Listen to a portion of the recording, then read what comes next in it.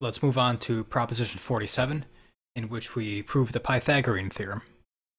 In right-angled triangles, the square on the side subtending the right angle is equal to the squares on the sides containing the right angle. And let's draw our right triangle. Let ABC be a right-angled triangle.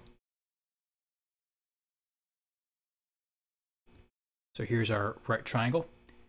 Here's the right angle, which is going to be the angle BAC. We'll label these in BAC. The claim is that the square built on BC, which is going to be down here, is equal to the squares on BA and AC together. First, we're going to construct our squares. For let there be described on BC, the square BDEC. So this will be the square down here.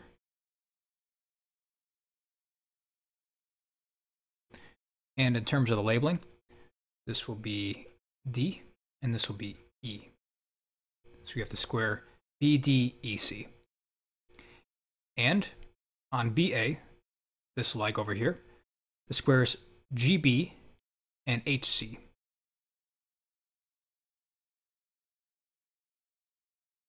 And on this leg over here, AB, we're going to construct the square GB. We draw that in.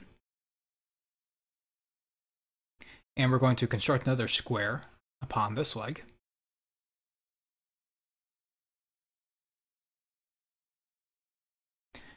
And in terms of labeling, this will be G. Here's what he's talking about when he says GB. This will be F. This will be H. And this will be K. And this we can all do by the previous proposition, number 46, to build squares upon a given straight line. And now we have through A, let AL be drawn parallel to either BD or CE. So we're going to connect A down to L down here. This point down here is going to be L. And we're going to let AD and FC be joined. We have AD and FC. Next, we're going to ensure that some of the lines that show up in our diagram are actually in line with each other. He says, then since each of the angles BAC, which is over here, and BAG, it's over here, is right, it follows that with a straight line BA, and at a point A on it, the two straight lines AC, which is over here, AC, and AG, not lying on the same side, make the adjacent angles equal to two right angles. Therefore, CA is in a straight line with AG. So this is in a straight line with AG by proposition number 14. And for the same reason, BA is in a straight line with AH.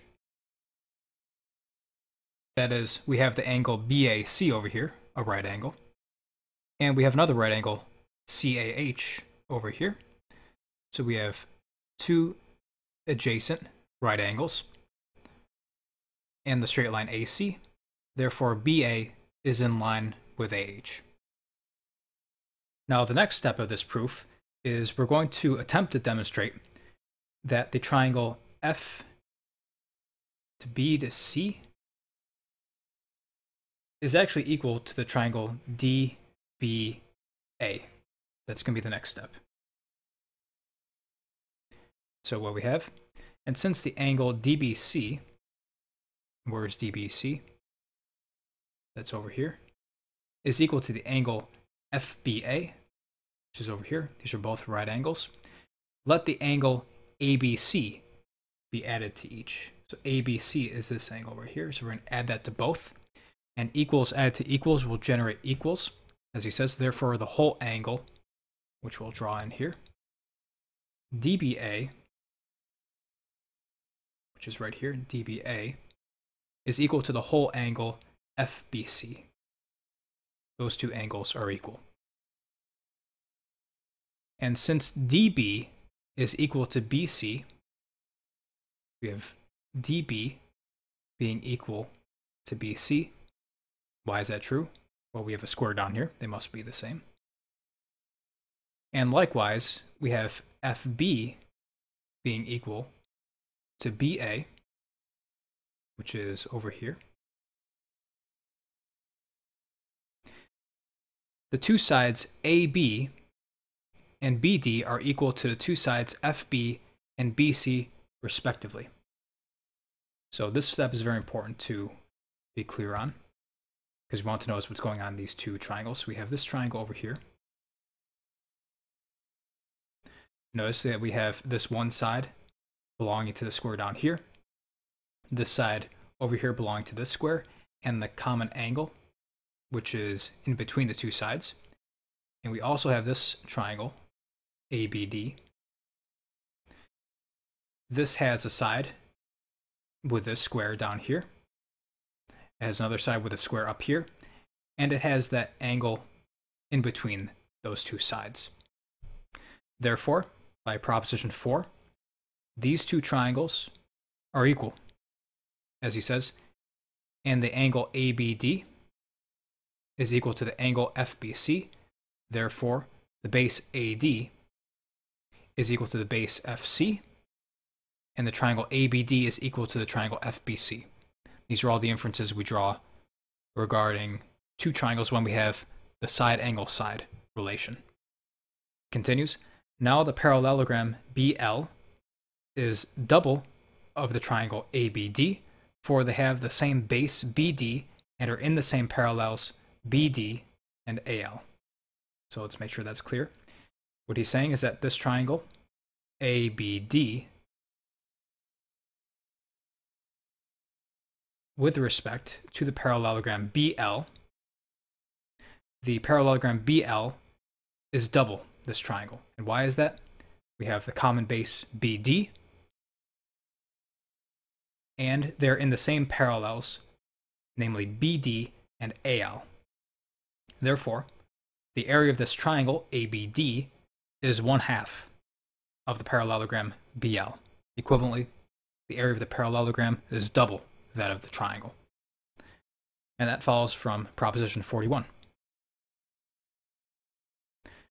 Likewise, if we turn our attention to the triangle FBC, for they again have the same base FB and are in the same parallels FB and GC.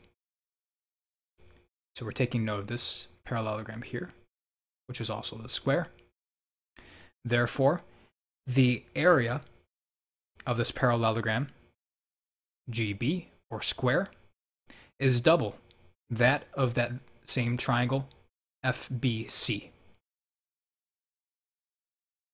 And from this, we can infer, since the doubles of equals are equal to one another, that the parallelogram BL, this rectangle down here, is equal to that of the square, GB.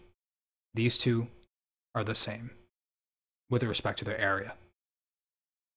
Now we're going to repeat a very similar argument relating the square over here, HC, to this rectangle down here, CL.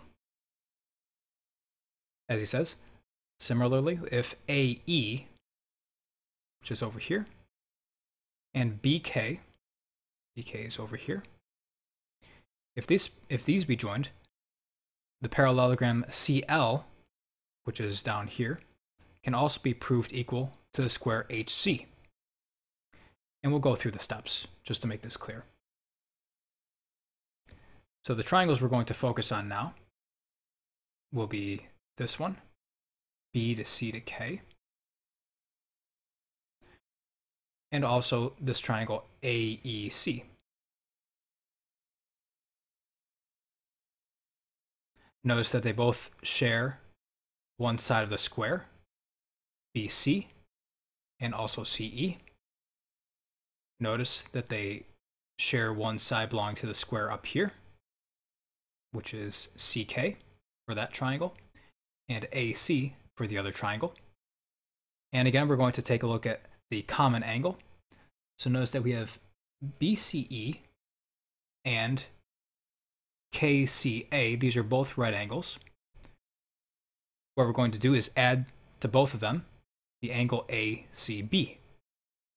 And from this it follows that they have this common angle, KCB, in this one. And in the other triangle, ACE. Therefore, between these two triangles, we have, once again, as in the previous pair of triangles, we have the side angle side relationship. Hence, these two triangles have equal area. Now notice that this triangle down here, ACE,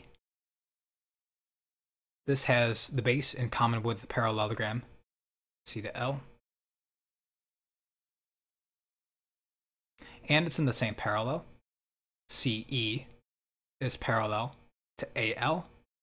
Therefore, the area of this parallelogram CL is double that of the triangle ACE. And if we turn our attention up here, the triangle KCB up here shares the base in common, KC, with the square up here. And KC is parallel to HB. Draw that in up here. Therefore, the area of that square is double that of the triangle KCB. And since the doubles of equals are equal, this proves that the area of the square HC up here is equal to the area of this parallelogram down here, CL. Therefore, the whole square BDEC is equal to the two squares GB and HC, because equals added to equals will generate equals. GB is equal to BL, and HC is in turn equal to CL. Therefore, the whole, which is this, BDEC, is equal to the square GB and the square HC taken together. And the square BDEC described on BC and the squares GB over here and HC on the sides BA and AC respectively. Therefore, the square on the side BC over here, which is down here, is equal to the squares on the sides BA, which is up here to the left, and AC over here to the right.